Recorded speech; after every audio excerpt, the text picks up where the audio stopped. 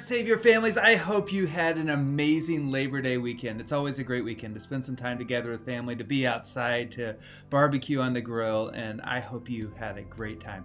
I am excited. We are getting ready this week to launch back into Wednesdays in the Word, live and in person. Wednesday night, 7 p.m. It is going to be a great time. I'd love to have each and every one of you there to study along with us. We're going to be diving into some of my favorite books in the Bible, those 12 little books at the back of the Old Testament. Some of them you've never read before, you've never seen before, you don't even know how to pronounce the names, but they have some great stories. This week we're going to be looking at the story of Hosea.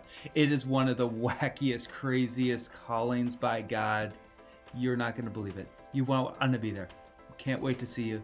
Wednesday night, 7 p.m., Fire's Headroom. Be there. Look forward to studying God's Word together with you.